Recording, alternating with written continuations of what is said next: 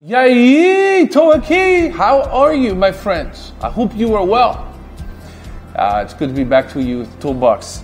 Did you know that God hates sin? God and sin cannot live together. And I believe that the number one thing that will complicate your life is sin. Because you've been born again. Your spirit is alive.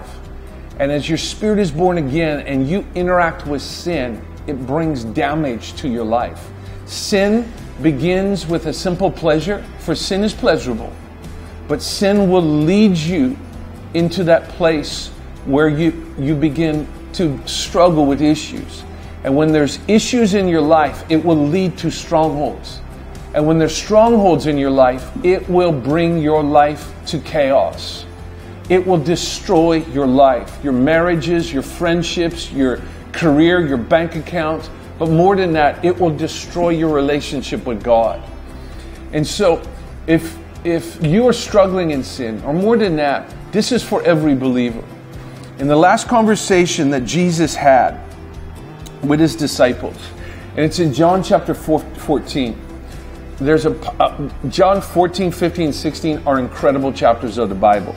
But he says this, verse 15. He says, if you love me, you will keep my commandments. It's so simple. He goes, to those that keep my commandments, the foundation of his commandments is if you love him.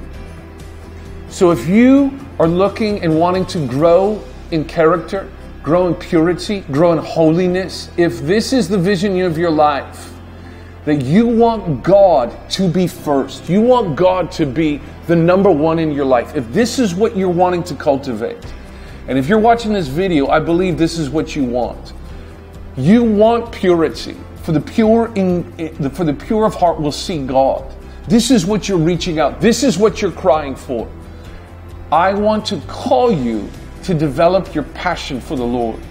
For those that love him, they will keep his commandments. It's very simple, but very deep and profound.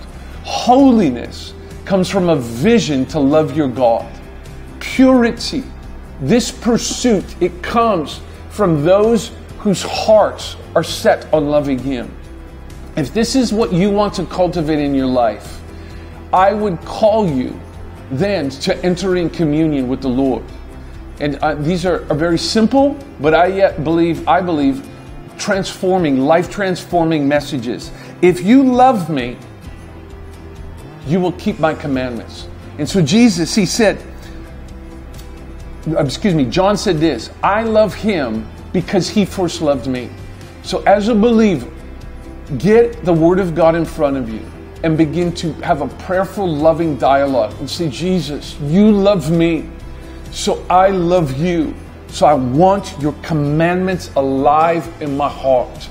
I want that flowing dialogue with you, that your word would be alive in my heart, that your word would take root and bring glory and transformation in my life. Because this generation has the greatest battle, I believe, in many decades, is the enemy is targeting your lives with sin. And as you cultivate your love for him, I believe purity and holiness will grow from that. So I am calling you to connect with God and let his heart grow your capacity to love him. And as you do this, I promise transformation will come in a place of purity. You love him because you've encountered his love for you. Our God is not distant, but he is close to you and he is near you. Faz sentido? Makes sense, my friend. This will transform your life. Abraço para tudo. God bless. And allow these tools to bring transformation to you. Ciao, ciao.